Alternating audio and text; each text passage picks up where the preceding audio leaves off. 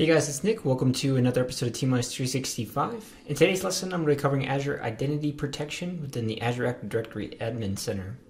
Identity Protection is a tool that Microsoft created here to help you automate the detection and remediation of identity-based risk.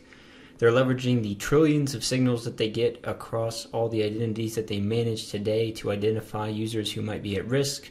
And these things could include detections from things like anonymous IP addresses, atypical travel, malware linked to those IP addresses, unfamiliar sign-in properties, leaked credentials on the dark web, and things like that.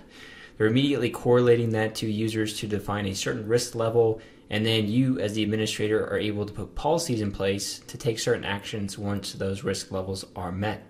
And we'll see more of that here as we investigate the service itself, but within the admin center, you're going to want to come under the All Services section and then click on Azure Identity Protection here. And within here, you get a dashboard view when you come into this particular section. And if you've been leveraging the service, this will have telemetry from the previous dates. Otherwise, if you're net new to setting this up, you're going to have this initial configuration, and then you'll start getting this telemetry to come through. But basically here we're looking at a couple of different things, one of which is the risky users that would be within your organization, the other of which is risky sign-ins as well too. Those may be coming from service accounts and external users potentially that might be guests within your organization and things like that.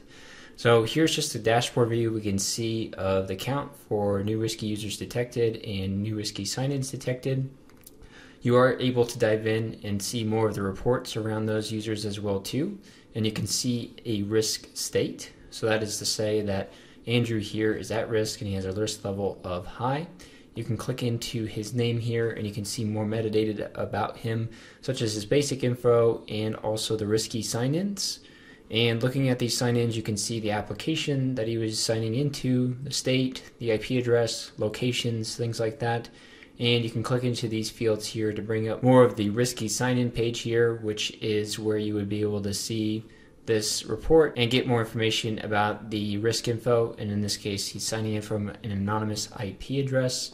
You can see any MFA information, which he did not use to sign in with here.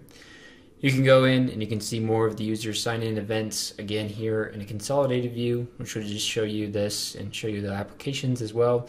So ultimately, the summary there is just that you get the full leverage to go ahead and traverse and see a lot of metadata to investigate what might be going on here with this user. You could dismiss the user risk level as being a false positive if you wanted to, or you could also confirm users compromised as well, which would immediately move their risk level into a high state. Now with that, you're able to protect them in an automated fashion with certain policies that you set up and put into place. And in this case, I have some preset policies here for the sake of this demo, just to show you the power of what it can do. The assignments here, you're scoping this to certain users in your organization. You're defining a user risk level to enforce certain controls. In this case, we're forcing a password change for this user if they become in a high risk state. So it's going to require them to put in their existing password as well as set up a new password as well too. The sign-in risk policy here, another control we put into place is to require multi-factor authentication if their sign-in risk is high. So this should help with remediating in a potential malicious activity that may come up due to the telemetry that we're getting from Microsoft about what is correlating into a risky user that's signing in or a session that's signing in from a service account or something like that you might have within your organization. So these reports here we viewed as well. You can also see the risky sign-ins and you can filter these as well too. You can investigate these over time and you can download these as well too. You also have notifications that are going out to the admins by default within the organization. You could also add other members of the organization to get these digest.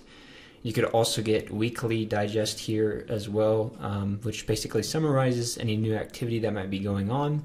Ideally, you'd want to reduce alert fatigue and just get some summary of any users who are increasingly at risk or obviously higher at risk users that you may want to take more protective measures on. All of this information can be exported and put into a third-party SIEM tool, or it can be connected to Azure Sentinel, and you can stream that data from there as well too. Finally, this does uniquely pair with conditional access policies within Microsoft Azure Active Directory. If you were to go in here and actually modify or create a new policy, you can go in and you could set the conditions here, and you can say the sign-in risk or the user risk is at a certain level. And that does allow you to put more controls versus just the one policy put into place, which is to reset the password or force MFA. You could say if they're at a high session risk, you just don't allow them to sign in at all until you determine that they are uniquely taking the right controls and parameters to basically get themselves back into a healthy state, and you've done everything necessary to do so, and you've investigated any further breaches from somebody potentially moving laterally if that user was compromised in any way. So really powerful security feature that's part of Azure Active Directory Plan 2. And that's everything that I wanted to showcase for you guys in today's video. Stay tuned for my next lesson. We'll be going over privileged identity management with Microsoft Azure Active Directory as well.